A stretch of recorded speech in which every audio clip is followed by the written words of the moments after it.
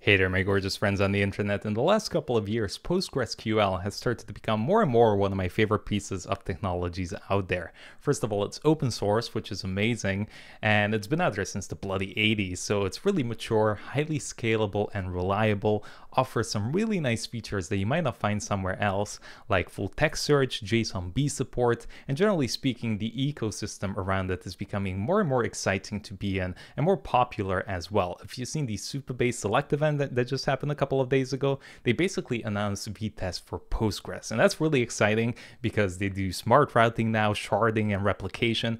But I wanted to make a video explaining kind of all these different concepts that you should be aware about when it comes to databases. So we're going to cover all of these, from indexes, what pooling does, sharding. It's going to be an exciting one. So let's get going.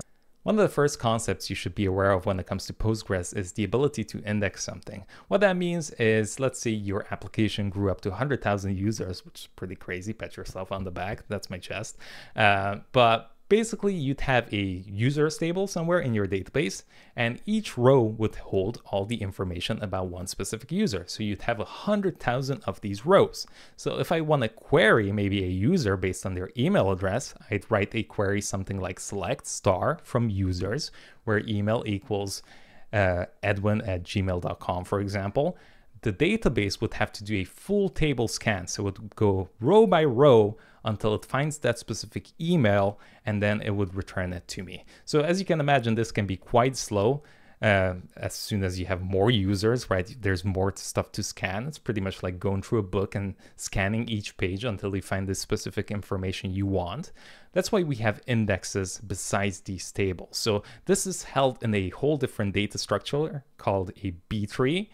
And this holds all the indexes that are essentially sorted key values that act as a pointer back to that specific table row. So again, same as in a book where it tells you that on page 20, you're going to find information about something specific. So you can go directly there without doing a full scan of each individual page. Now, what are the downsides of this? Yes, this can give you a faster query time. However, this still needs to be stored on disk. So all of these key values with their pointers are also saved and consume disk space. Okay, let's see how we can create an index. So first of all, I just have an empty database here, and I'll create a table called users. And this is just gonna have an ID and a name on it. Okay, so let's hit enter. That created the table. If I do a select everything, which is star from users, there it is. So 0 rows, we just have an ID and a name. So I'm gonna run this little thing here that essentially is gonna generate us like 10,000 different records. So insert into users in the name, and I'll pass in user and generate series here. I won't do 1,000,000, I'll just do 10,000 for now so we can kind of analyze the query time. So let's do that. That added 10,000 users. So if I reselect this again, look at that, we have a bunch of different rows. Okay, so let's say we want to select maybe user number 7,500, and we can see how long that takes. So we can run something called explain and analyze to get that back. So let's run that. And again, I'll just pass in a lower number here, not 1,000,000, so let's do 7,500. Now, if I run this a couple times, as you can see, you have the planning and execution time. So it's still relatively like really fast. Okay, this is more if you have a more complex query and the data is a tad bit bigger than that. But there we go. So let's see how we can actually create a index. So to do that, we will run this create index, and then we can give it a name. So I'll call it index user's name, and I'll run it on the user's name. There we go. So that created the index. And now if we run the same query again, let's do 9,000. As you can see, the execution time went way down. So we have 0.7 here, and here we have 0.02 now. So as you can see, no matter how much I run that, I can change this as well. This is now on disk, and it's gonna go for this before it actually does a full table scan. Let's talk about sharding and replication and how do those come into play. Because why wouldn't I simply YOLO and buy my own like VPS somewhere and host my own Postgres instance, let's say in North Virginia, which is essentially just a server, right? I'm buying a server that has maybe 80 gigabytes of disk space, maybe 2 gigabytes of memory and some CPU.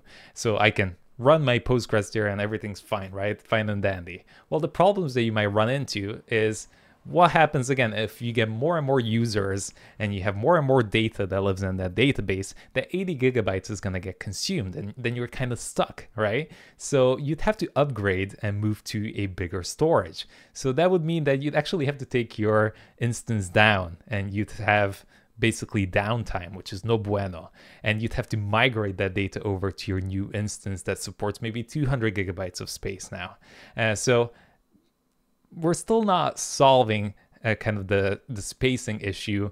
And also, again, remember how I said that once you have more and more data and more rows, the query times can also slow down. Well, that's where sharding comes into play. It essentially breaks your database into smaller chunks, right? Into smaller databases. Now that could be based on region as well. So it could save maybe European users in a European shard and US users in a US shard. It can also break it down even further. So your users maybe in one shard are saved from A to M, right? From their names to A to M, and then the rest from M to Z.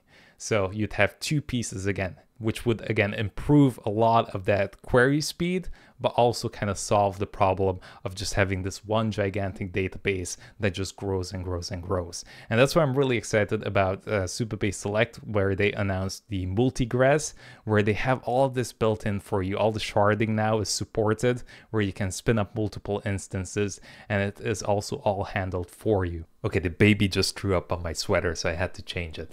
Life is good. But let's talk about foreign keys. This is one of those concepts that you're going to be using all the time when it comes to relational databases. So it's essentially a key that enforces relationships between two tables, and it also keeps your data consistent.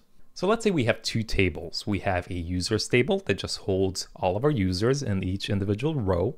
And then we have an orders table that we want each order to essentially belong to one user, right? We cannot have an order that doesn't have a user. So we'd have a column in there in the orders table that's called something like user ID.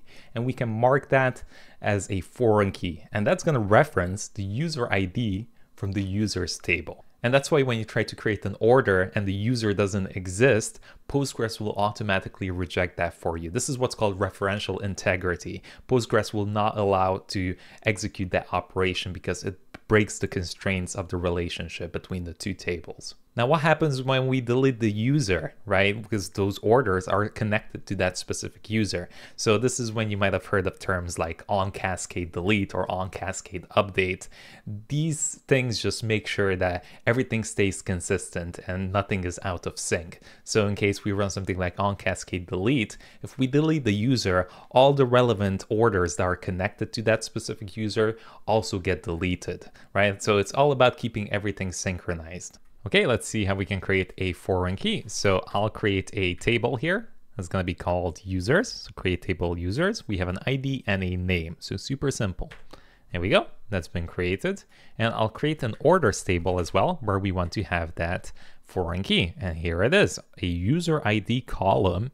And we need to add this references keyword, and then we say users ID. So that's what it references. And then our action that we want to do. So on delete cascade, we'll delete all of these order columns when that specific user also gets deleted. So there we go, we created, and that's our foreign key setup. So I just inserted into users here one value with the name of Max. As you can see, it inserted it. So if I do select star from users, we should add back that user with an ID of 1, as you can see there. So now if I do an insert into, I want to do it in the orders table. So I'll say orders. I can pass down the user ID here and the product. Okay, so I'll just do values here. And the ID for Max here is 1. So I'll just pass that value down, and then coffee here for the second value. Let's hit enter. As you can see, that got inserted. However, if I try to pass this down into an ID that doesn't exist, so like 999, as you can see, we get that violate foreign key constraint problem. And this is exactly what we want. It stops us from creating records that don't have that integrity shared. Now, what about replication? It essentially means that you are taking the same data and duplicating it across different instances, which really helps with availability. So you typically have one database and maybe 2, 3 replicas that are in different parts of the world. So what this means is that if one goes down, the user, when he queries some data, can be rerouted over to another one, which is really great, right? In the case where we just had a VPS running our Postgres instance, if your VPS goes down, you're screwed. Your whole service is unavailable. This can also help with query speeds, right? If I'm in Europe and I do a query, I should be able to hit that replica that's closer to me rather than going all the way over to the primary database that could live in Virginia, for example. And this is why it's so exciting to be a Supabase user right now, because Multigres provides all of this for you, the sharding and the replication, and they also do the smart routing as well, where it figures out where the closer replica is to you to give you really nice speeds. And that is automatically done for you. And they also have a system where if I do a write, so the write usually happens on the primary database, it synchronizes with the replicas so they keep the same data up to date. So super, super sick. I highly recommend it. I'll link Multigres down in the description below for you to check it out. Definitely have a look. Another really important feature that you should be aware of is transactions. I see some people don't use this and you're going to end up in a lot of trouble, okay? It essentially allows you to take multiple different SQL operations and group them together in a single unit. And this is really important to keep the data integrity, because God forbid maybe 2 of those operations go through and the last one doesn't. And then you have this problem of desyncing.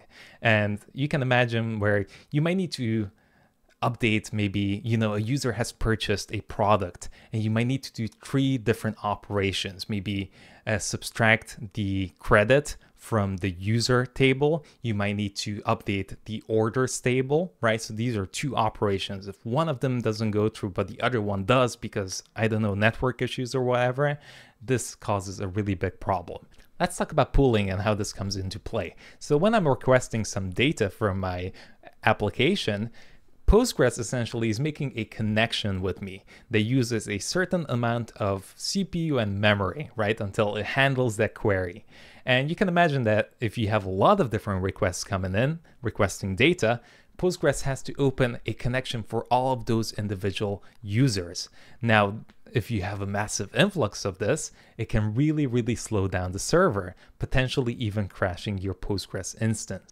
And this is where something like PG Bouncer comes into play. It's essentially a connection pool that allows you to keep a set of connections already open and ready to use. So when these requests come in now, they can just use that opened connection.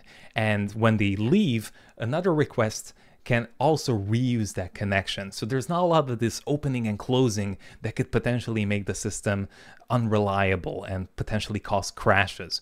Everything can just reuse that connection, and this also helps with query speeds because opening them also takes a certain amount of time. So there we go. Those are some of the really important concepts that you should be aware of when it comes to PostgreSQL. This is why I kind of generally tell people to, say, use a service, something like Supabase, rather than hosting it on your own VPS, because you might run into instances that you might have not thought of. God forbid your whole VPS falls down, crashes, and then your whole service is unavailable. So services, again, like Supabase, provide stuff like high availability and failover. So in case your primary goes down, it can automatically route it to a replica and then nothing goes offline. Also, like backups and stuff, yeah, you can do it yourself, but I never want to live with that stress of my VPS getting hacked or something and I lose that data backup as well. So being able to have features like jumping a specific point in time, like yesterday at 5 o'clock, I want to go to that specific date and see how it looked and I can revert back to it, or just like really nice features that these services can provide. So I wouldn't really mess around with that too much.